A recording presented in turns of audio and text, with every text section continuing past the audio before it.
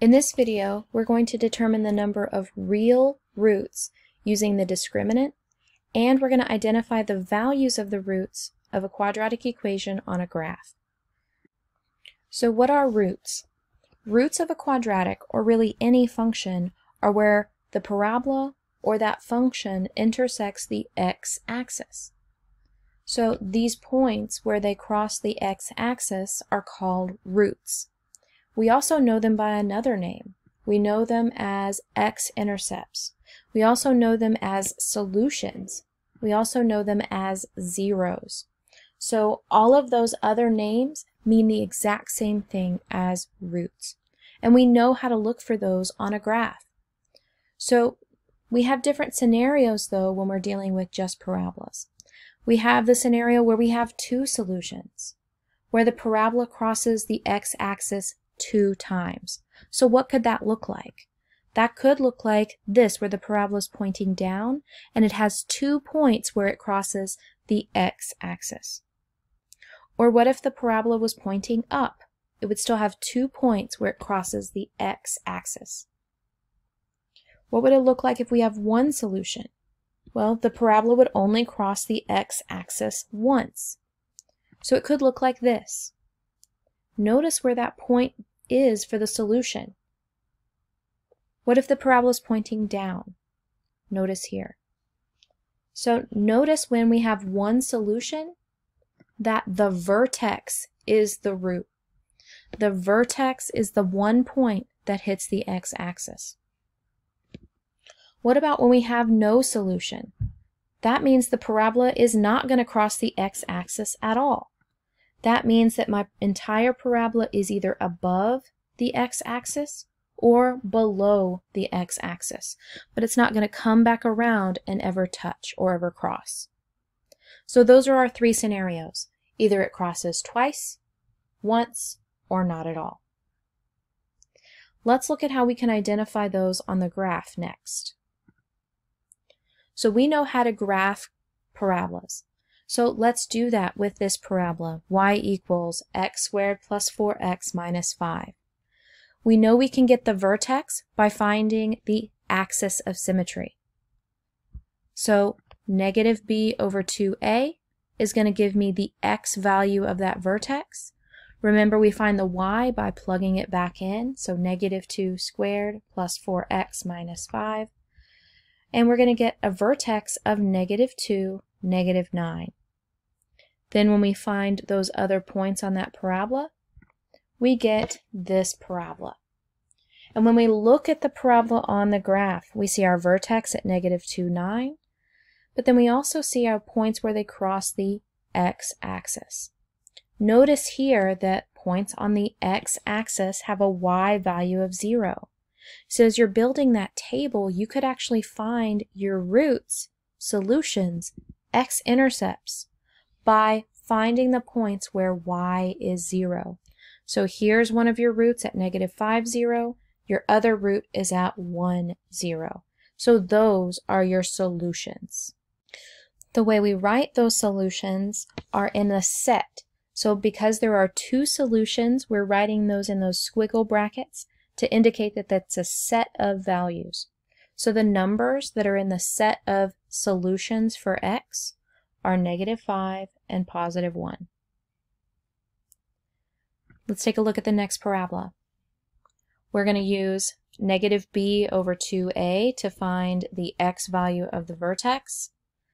So negative of a negative 2 over 2 gives me 1. I take 1 and plug it back in. I'll get 1 squared minus 2 times 1 plus 1. That gives me a vertex of 1, 0. As I build the table, I look for those roots. Remember, the roots should be where y is 0. Notice we have a root here at 1, 0. What does that look like on the graph? Well, here we only have one solution, because the solution is the vertex. It's only hitting the x-axis one time.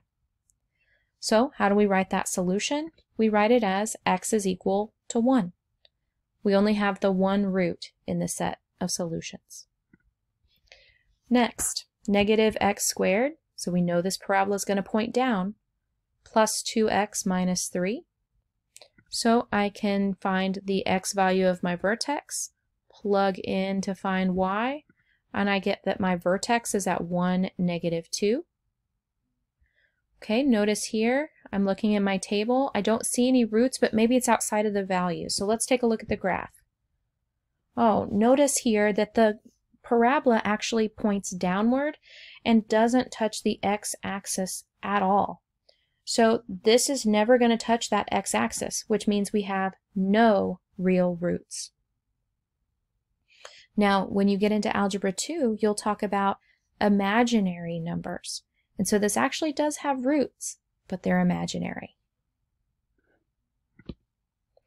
Number 4, we have y equals x squared minus 10x plus 16.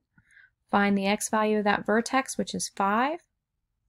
Build that table to know our vertex is at 5, negative 9. As I build those table of values, I start to notice I have some points where y is equal to 0. So I can see right away I should have an x-intercept at 2, 0 and at 8, 0. Let's check the graph to make sure. It does. It hits the x-axis at 2, 0 and 8, 0. So we know our roots are positive 2 and positive 8. All right, let's take a look at our next parabola. Find that x value of our vertex at 0. If I were to plug in 0 here, I get 0, 9. Build that table. Where are our x-intercepts, roots, solutions going to be? So I have negative 3, 0 and positive 3, 0. And notice that's where my roots are, where it crosses that x-axis. So my solutions are negative 3 and positive 3. All right, let's take a look at this one. Negative b over 2a gives me the x value of my vertex. So take that 1 and plug it in. Negative 3 times 1 squared plus 6 times 1. That gives me my y value of my vertex at 3. Then build that table. Notice that my y value is 0 in these two places. So I know I have two solutions as I look at the graph. And I do. At 0, 0, so this one actually passes through the origin, and 2, 0. So my two solutions are 0 and 2. The x values where y is 0. All right, so we've taken a look at the graph. Now we're going to determine another way to figure out how many solutions we have. We're going to use what's called the discriminant. We actually get that from the coefficients in the equation.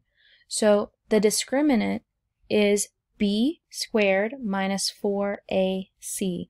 So we're getting the a, b, and c, which are the coefficients in our quadratic equation.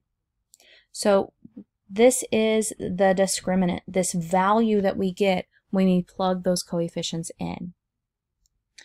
So there's a way to tell how many solutions we have.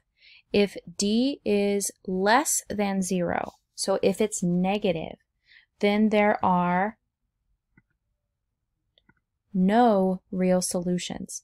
That means that we're not going to have a parabola that crosses the x-axis.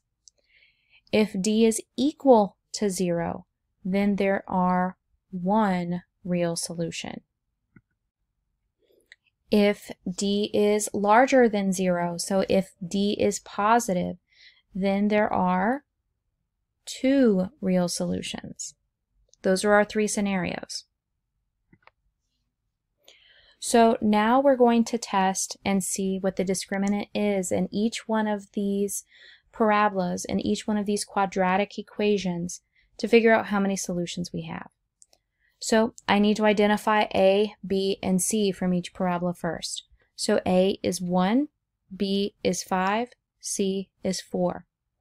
So I take b squared minus 4 times a times c and work that out. So I've got 5 squared, which is 25. 4 times 1 times 4 is 16.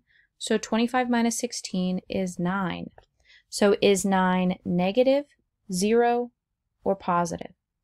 Because 9 is greater than 0, that means we have two solutions. All right, let's take a look at number 8. We have 1, negative 3, and 10. So negative 3 squared minus 4 times A times C. So positive 9 minus 40 is a negative 31. So because our discriminant is negative, that means there are no real solutions. All right, here, b squared minus 4ac gives us 10 squared, which is 100. 4 times 1 times 25 is also 100. So we get a discriminant of 0. So because the discriminant is 0, we have one solution. Here in number 10, we have b squared minus 4ac. So we have 16 plus 24 equals 40. Because 40 is greater than 0, we have two solutions. Okay, finding that discriminant here, we get a discriminant of 0. Since the discriminant is 0, we have one real solution. In number 12, b squared minus 4ac, we get a discriminant that's negative. That means we have no real solutions, or that parabola will not cross the x-axis.